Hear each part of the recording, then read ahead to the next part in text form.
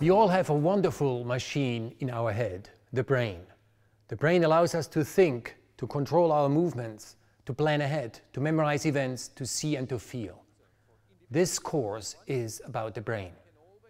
The brain is made up of billions of cells called neurons, which form an integrated network, where each neuron sends signals to thousands of other neurons. In this class you will learn how a neuron decides to send out a signal and how it responds to an incoming signal. More precisely, this class is about the dynamics of neurons. My name is Wolf Gerstner. I will be the instructor for this class, and I'm a professor here at EPFL. I've taught a class similar to this one several times already to EPFL students in the classroom that you see here. I will use slides for teaching, but I will always occasionally switch to the whiteboard in order to write down mathematical formulas like differential equations or probabilities.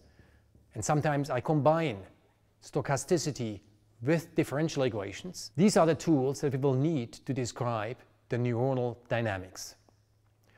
You should have seen differential equations before and probabilities as well, but otherwise the mathematical tools will be introduced as we go along.